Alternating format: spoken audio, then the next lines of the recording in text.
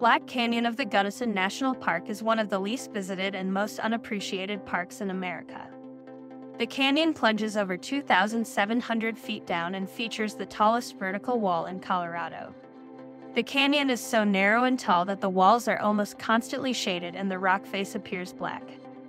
When it comes to national parks, this one is actually pretty small, which means you can visit all of the highlights in just a day or two. In this video, we're going to cover the top things to do in Black Canyon of the Gunnison National Park, including the best hiking trails, the most scenic overlooks, and can't-miss destinations on both the north and south rims. First, decide which side you're going to visit. Both sides of Black Canyon are worth visiting, but there are no bridges that connect the two, and it takes about 2 hours to drive from one rim to the other, so you'll need to plan ahead. The South Rim is the most popular area of the park. It's easy to access, has the most scenic viewpoints, and is located the closest to nearby restaurants and hotels. The North Rim is quieter and offers a more remote experience. There are no paved roads on the North Rim, and no visitor centers aside from a small ranger station. The North Rim is also closed in winter, typically from mid-November until April. The South Rim. Start your journey by taking a scenic drive. South Rim Road is only 7 miles long, but it takes you past 12 scenic overlooks, 5 hiking trails, and 4 inter-canyon routes. If you only have one day to visit Black Canyon of the Gunnison, then spending your time on the South Rim is the best way to view the park. Driving South Rim Road takes less than 30 minutes non-stop, but you can easily fill up your day enjoying the views. There are several pull-off points where you can go picnicking, read interpretive signs, and hike among the juniper trees. Stop at Gunnison Point. Gunnison Point is located right next to the visitor center, and it's one of the most impressive overlooks. A short, 100-yard path will lead you right out the back doors of the museum and down a rocky trail to the heart of the park.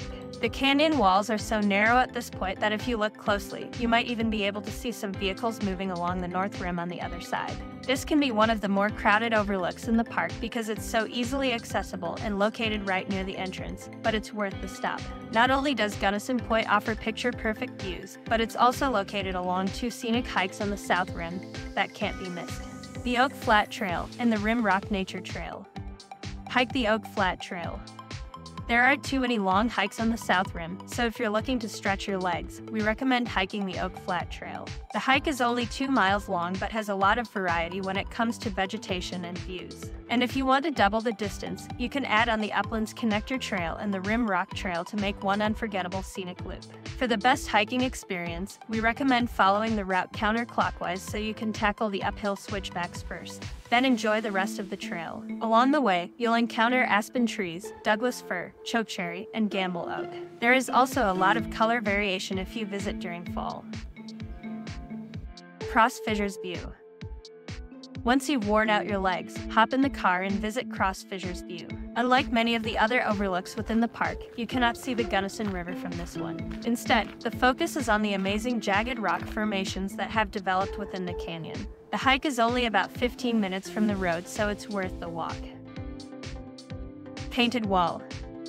Moving on from Cross Fissures View, you would be crazy to miss the most photographed attraction in the park, the Painted Wall. On this famous section, nice rock is laced with dikes of pegmatite to create lightly colored bands that appear painted on the surface. You can view it from many different areas of the park, but the best place to see every striation is at the Painted Wall overlook on the South Rim.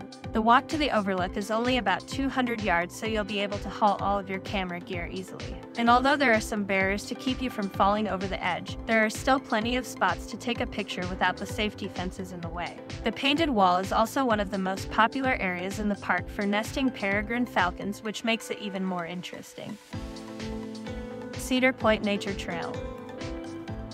Located on the South Rim right after the Painted Wall overlook is the Cedar Point Nature Trail. This short hike only takes about 10 minutes to complete, but it's consistently rated as one of the best places to see the Gunnison River and the famous Painted Wall. The short trail is dog-friendly and popular for viewing birds and other wildlife. We highly recommend it for families with kids because it's short and easy to walk.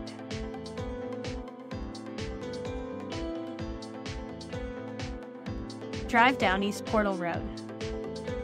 If you have any energy left at the end of day 1, then you cannot miss the drive down East Portal Road. This zigzagging road takes you all the way down to the bottom of the canyon where you can go fly fishing or dip your toes into the Gunnison River. The road can only be accessed from the south rim, and you should dedicate about 2 hours to the trip. East Portal Road is extremely steep with 16% grade in some spots, so you'll have to take it slow, and vehicles longer than 22 feet are prohibited. If you're towing a trailer, you can unhitch it at the South Rim campground before starting your journey. When you get to the bottom, there are plenty of parking spots along the river. You'll also find several picnic tables, some vault toilets, and one of the most scenic campgrounds in the park.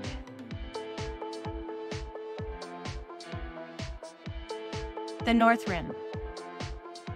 Travelers who want to get the full Black Canyon experience should plan to spend a day on the North Rim as well. This side of the park has a completely different feel than the south side. It's much more undeveloped, secluded, and wild. The North Rim is the perfect place to get away from the crowds and get the views all to yourself.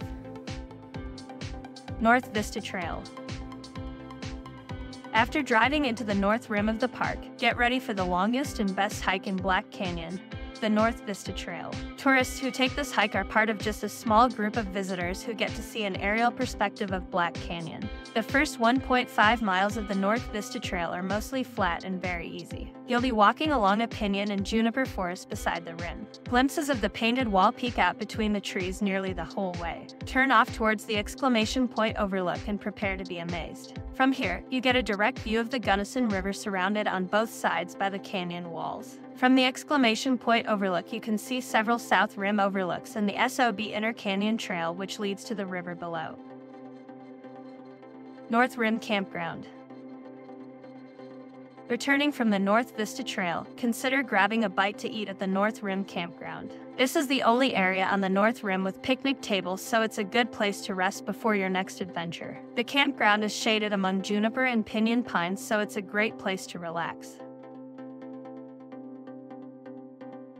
While at the campground, hop onto the Chasm View Overlook Trail. The short, loop trail takes just a few minutes to complete, but you'll get picture-perfect views of Painted Wall and Serpent Point. While you're there, peer across the canyon and you'll be able to see tourists on the South Rim looking at the Painted Wall from another angle.